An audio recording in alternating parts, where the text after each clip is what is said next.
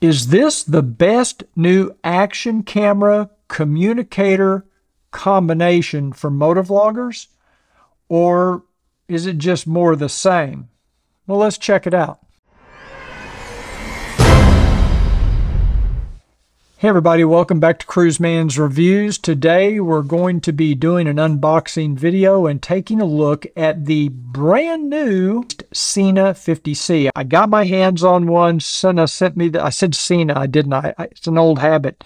Sena sent me one of these. I want to thank them for that. And I also wanted to let you know this video is not sponsored by Sena. They're not paying me to do this video, but they did send me this pre-production 50C to take a look at and to review and to talk to you about. But let's take a look inside the box. Before we do, I'm really excited to take a look at this. But before we do, I want to remind you, if you're passionate about motorcycles and you love riding on two wheels, please take a second to click that subscribe button down below here somewhere. And don't forget to click that notification bell so that YouTube can remind you and let you know when we come out with brand new videos. Once again, Sena has very nice packaging. This is the 50C, of course. Okay, here is the communicator itself. And when I first pick it up out of the package, it feels pretty substantial. And this, I'm not sure if this is going to replace the current 10C Evo, or if it's in addition to. I'm not sure yet. I have not heard officially what the plans are. And let's take a look underneath here.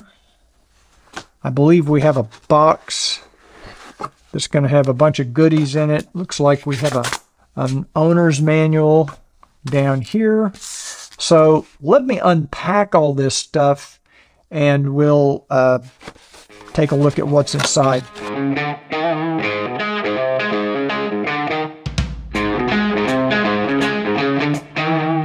Should also point out that this system it has the sound by Harman Kardon. That's one of the differences, and it's actually stamped on these two mounts here. So I assume that means the speakers are Harman Kardon, and the microphone actually does look a little different than Sena's other boom mic that I've seen. First, we have the speakers.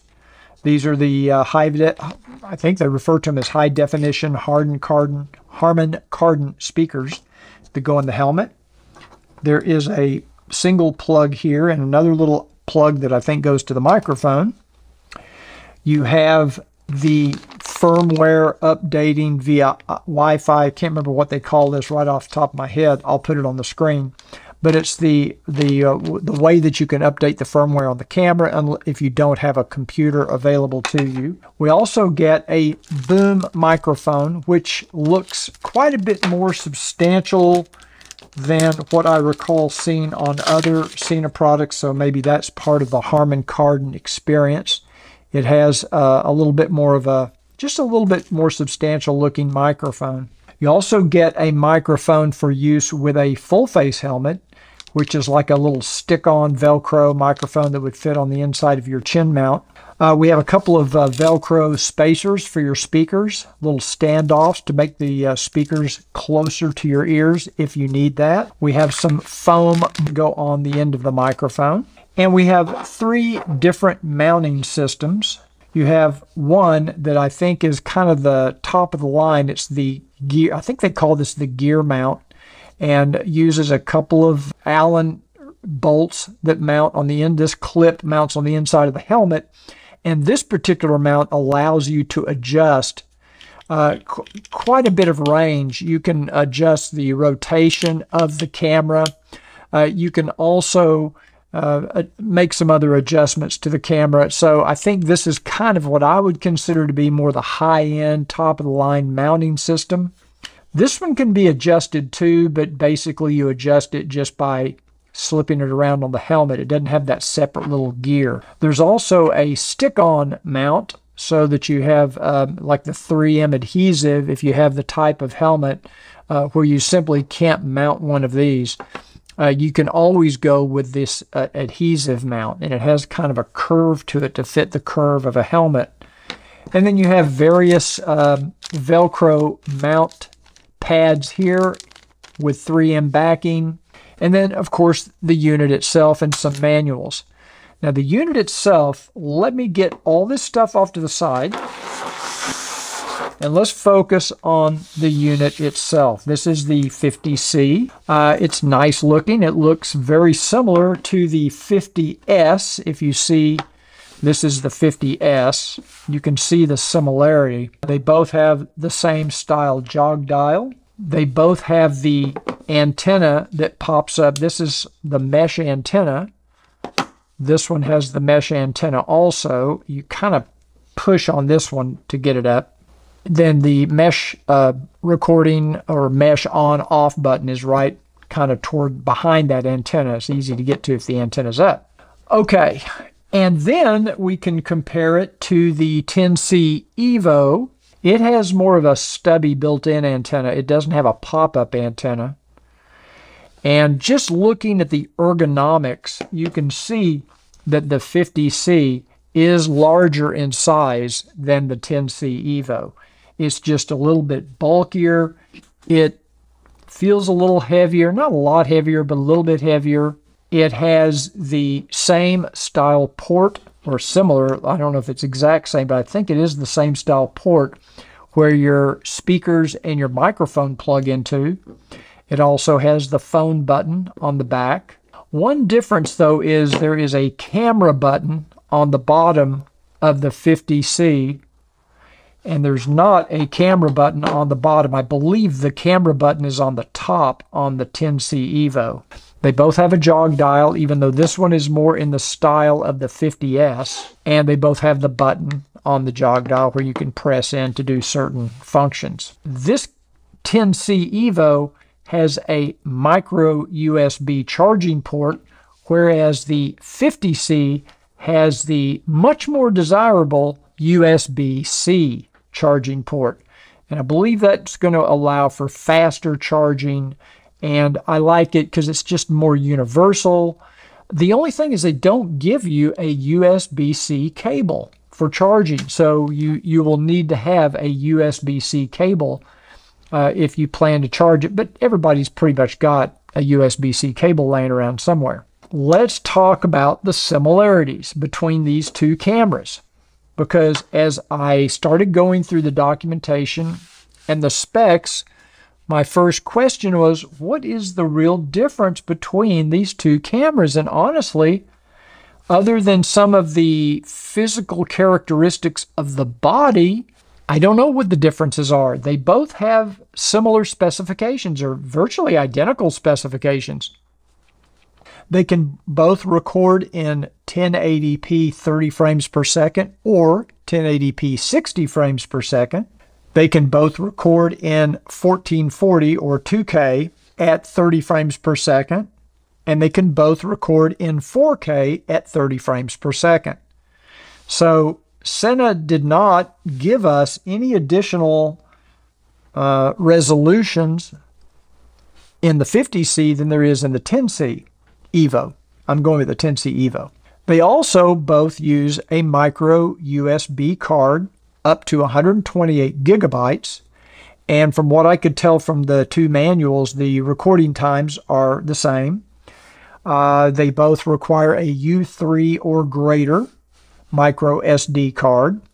Both cameras have loop recording, which is, by the way, much nicer than the loop recording on the GoPro. What are the differences between these two cameras? Because we can already see there's a lot of similarities here. What are you getting in this 50C that you're not getting in the 10C Evo? The 50C has USB-C charging, which we mentioned earlier, compared to micro USB, which to me, that's much more preferred. But the biggest advantage and the biggest difference between these two camera communicators is the fact that the 50C has Mesh 2.0 and Open Mesh. If you remember my review of the 50S, and if you haven't seen that, or if you've forgotten it and you're not familiar with Mesh 2.0 or Open Mesh, go back and watch my video review of the 50S. I'll put a link to it in the description of this video and up above. But basically, it is, in my opinion, a superior way of group ride communications, because it no longer requires that you manually pair these headsets to each other. So if you have other riders in your group that have a 50S or a 50R or even a Spider ST1 or the 50C, they should be able to communicate in this open mesh environment seamlessly. And it allows up to what Sena claims is virtually an unlimited number of riders in a group, which of course is unreasonable to assume it'd be unlimited. But you don't have those limitations that you have with other mesh systems. So, or with Bluetooth. And it is different. It works differently than just communicating with Bluetooth. And this one can communicate with, say, a 10C Evo, which is a Bluetooth communicator. And you can bridge between these communicators. So if you have an open mesh environment or a mesh environment, you can still bring in a Bluetooth communicator. My only concern, because I have not used this yet, I haven't installed it on my helmet, haven't played with it yet. I don't know if this has the same chipset and firmware as the 50S. The reason is because the 50S works beautifully with my Honda Goldwing. Now, again, I'm talking from the perspective of a Honda Goldwing owner, a 2018 plus. If you ride a BMW or a Harley or an Indian or any other motorcycle, Ducati, any other motorcycle that has an audio system that will connect to a Bluetooth communicator, I'm not speaking to that right now. So the first thing we're going to do is we're going to plug this into this Wi-Fi adapter, and we're going to see if we can't update the firmware to the latest version of this firmware. I've just recently updated the firmware on my 50S. So let's get the new firmware updated on this. We're going to mount it on my HJC IS Max 2. Big test for me is to pair this with my Honda Goldwing. I'll also pair it to my Garmin GPS. So let's go out and mount it up and update the firmware and get started, and let's go to the garage. And you can see here I actually carved out some of this styrofoam liner. I did that because it makes the speakers fit a little better. I can adjust them a little bit higher up if I need to. Now, if we look at the left side of the helmet, you can see I've already got a piece of Velcro here for the boom mic. That's because I previously tested the 50R, which has the same kind of Velcro attached boom mic. So I left that in place, and I will use that for this new boom mic, which attaches the same way. So if you don't have either of these in your helmet, you would need to put that Velcro pad in the ear socket or the earphone speaker socket hole right there on your helmet. Okay, I'm going to put the new speaker in. I'm going to have this wire I'm going to have it go around the outside, or the rear, I should say, of this little snap here. And I'm just going to have that one go straight down like this. Actually, no, I'm going to change that. I'm going to have it go back as well, because it's going to go underneath this little head liner.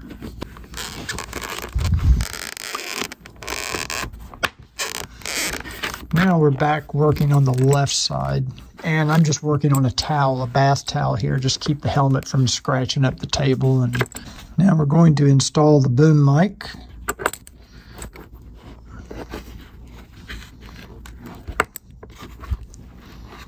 I'm going to put it about right there.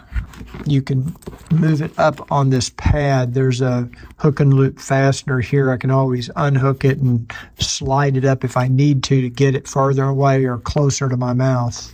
So we'll do it right there. And then I'm going to put another hook and loop on this little piece of plastic right here to hold this guide in place. Something like this. And then I'm just going to tack this down like that. Now let's install the clamp. I'm going to use this one here, which has the little gear, I think they call it a gear clamp. And it's just going to slip in between this right here and sit about like that right there, if I remember correctly. And I like to tighten this down pretty tight so it's really secure. That's pretty tight. That's on there pretty good. This is the cable that goes to our microphone, or goes in between the boom mic and the headset. And there are little arrows. You can see how it goes. There's a little marker here that goes in this hole, I believe. No, actually it goes on the other side. So let's do it like this, I think. Yeah, just like that.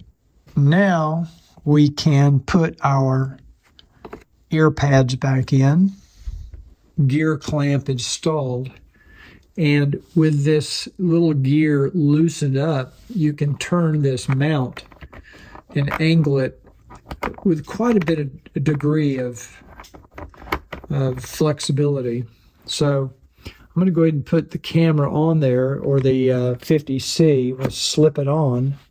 I'm just guessing right now as to what angle I want, because I can move this camera to a variety of angles based on, you know, which way my head is. And I think my head is normally about like this on the helmet. So I'm going to angle this up a little bit like that. And now all I have to do is tighten down that gear. Yeah, slip this off. Now when I tighten up that gear, it's going to hold this plate in place. And now when I slip the camera on, and if I put the helmet on, I should be aimed pretty much straight ahead. It might be going down a little. We'll find out when I test it. And then all we have to do is take our plug here, and it just goes right into this port. And we lock it down like that.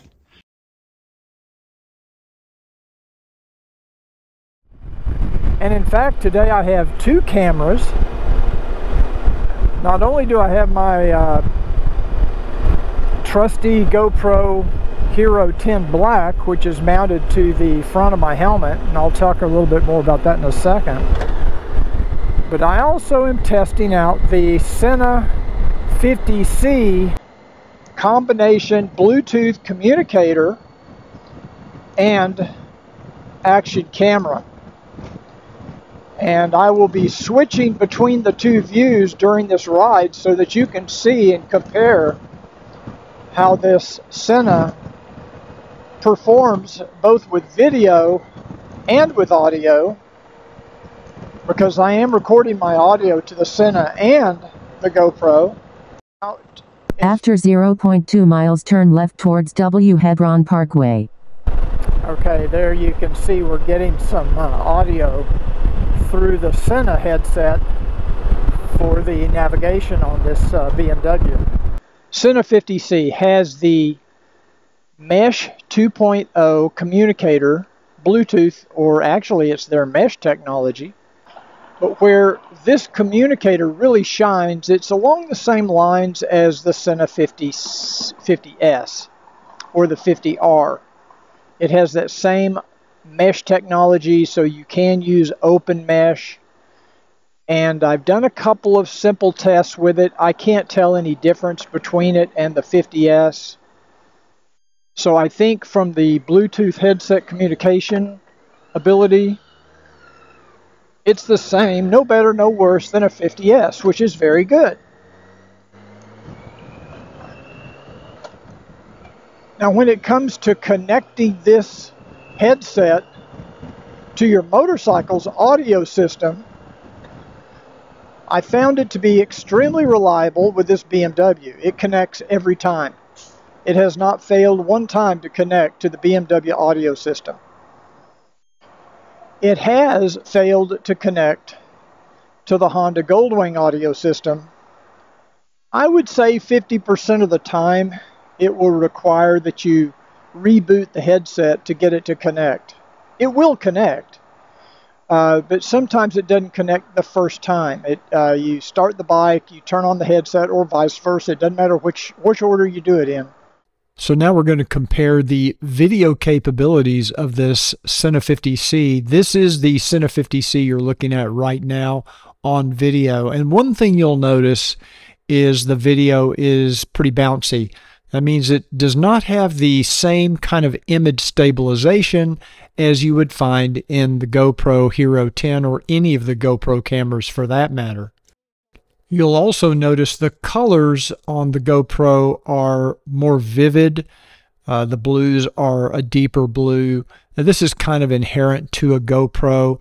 Now let's look at these two cameras side by side, and I think you'll be able to notice the difference both in the colors and in the image stabilization. There seems to be a little more distortion in the Sena image. Notice that light post on the left as we go by. You'll notice it's leaning more on the Sena 50C than it is on the GoPro.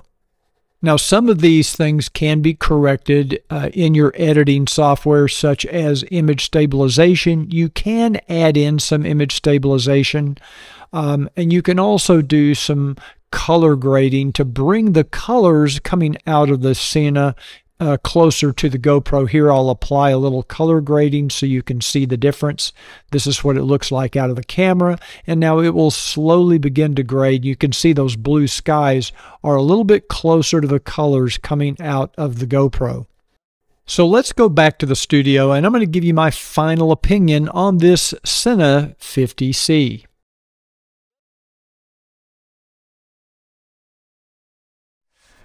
So I've ridden with this Sena 50C now for probably about a month or more. I had this camera actually before it was released to the public. It is a pre-release version, but I think it's pretty much the final shipping version of the camera and the communicator. I've kind of split up my pros and cons here, and I really kind of debated, do I want to go through the positive stuff first, or do I want to go through the negative stuff first? Things I like, things I don't like. And who do I think this is a good solution for?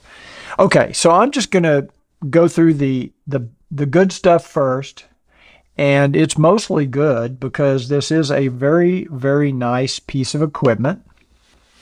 And the first thing is I'll say it's nice to have an integrated camera and communicator all in one nice compact design. As opposed to, and I'm comparing this to the idea of having a separate Bluetooth communicator and maybe using something like a GoPro camera mounted to your helmet.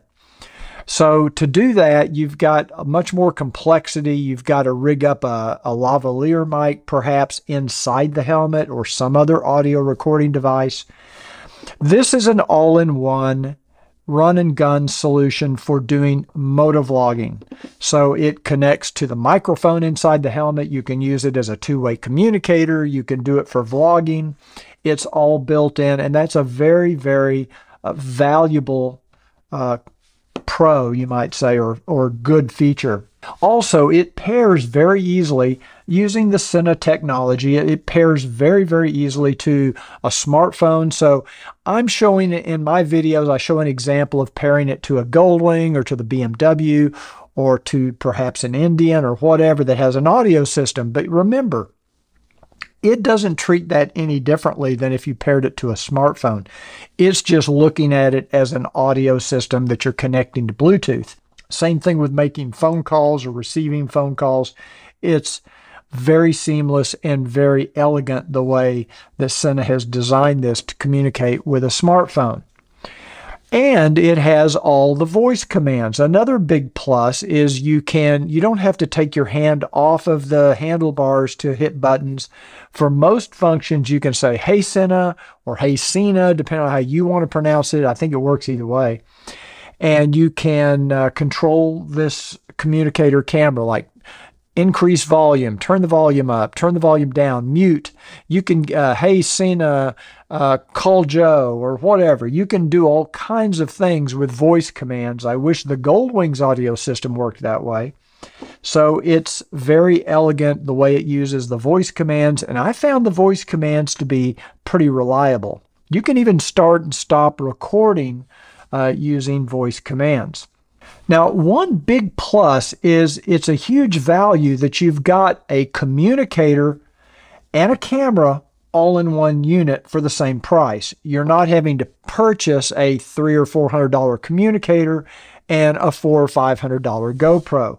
You know, the newest GoPro is going to be about $400 or $500 by itself.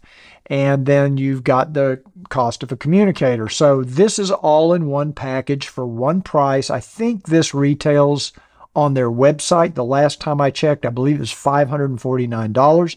And by the way, if you're interested in the 50C, I have all the links in the description of this video where you can order this through Amazon, or of course you can check the Sena website. Probably the biggest advantage of this 50C is it's the easiest solution for recording audio on group rides. So if you ride with other people that are using Sena mesh systems, or even if the Bluetooth, anything coming through the speakers of your helmet through this system will get recorded audio. There's no easier way to do that with a GoPro. You can do it. I've seen it done. I've seen Don do it on his bike. This is the easiest way. If you want to record group rides, this is the easiest way to do it, hands down. The loop recording feature of this camera is often overlooked, and it's a really powerful feature. Because what it does when you put it into loop recording mode, you can think of this sort of like a dash cam, or that's on your helmet, of course. But basically, it's recording everything, and it records everything in 3-minute segments. So when you look at your SD card at the end of the day, you're going to have all these different files time-coded in 3-minute increments. So every 3 minutes, you get a whole new file. And when you have it in loop recording, it's very intelligent. What it does is when your card fills up and you've got no more space on your SD card, it goes to the oldest file, removes it, and replaces it with the newest file that it's currently recording. So that way, if your card will say hold 3 hours of video, you'll always have your most recent 3 hours of video. And it depends on the size of your SD card as to how much it will hold. And it also depends on the resolution. If you're shooting in 4K, your files are going to be bigger than they would be if you're shooting 1080p, obviously. So I know another feature of this is it will run on shore power. So you can put your USB-C cable in here connected, say, to a USB port on your Goldwing or on your motorcycle, whatever motorcycle it is, or it could be a separate battery source, and you can basically record indefinitely.